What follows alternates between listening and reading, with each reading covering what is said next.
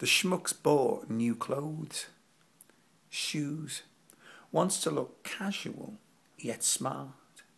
Dreams of a fast car and being a boy racer with Bobby Horrop from senior school. Dreams about speedos, kneading and streamlined reflections. He really believes in the world around him, in hope and a 2.4x4 family. Likes Sarah and Robert as names. Decides not to wear a tie.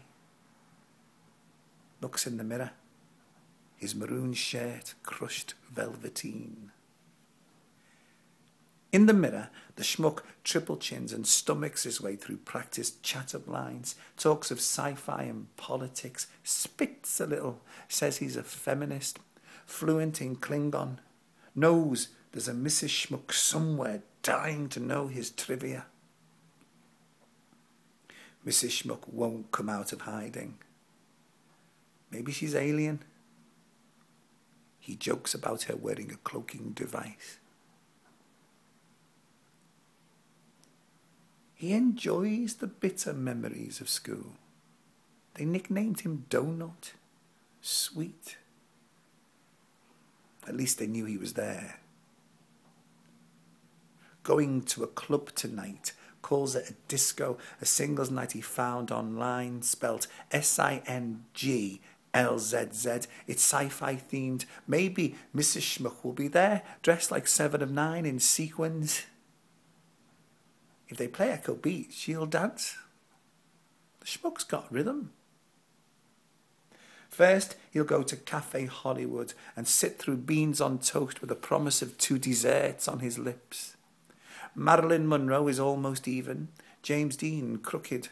David Niven looks quizzically on. A potential Mrs. Shmuck used to work there.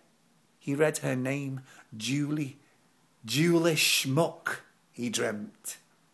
Went to see her line dance, bought her a drink, was laughing too hard when he gave it her, all his teeth and gums, gingivitis and orange. He'll get a little of his 2 spotted dicks on his shirt, crushed velveteen. He's excited by the night and a slightly drunken kebab. At 44, still feels the overspill of teenaging. Says he's an optimist. Be home by 12:30, splattered a little with rejection and chili sauce. It'll keep what's left of the spotted dicks company. Turns the key, tunes into a DVD. Stuck into Ben and Gerry's as Captain Janeway bikinied whispers sweet nothings on a holodeck of a desert island.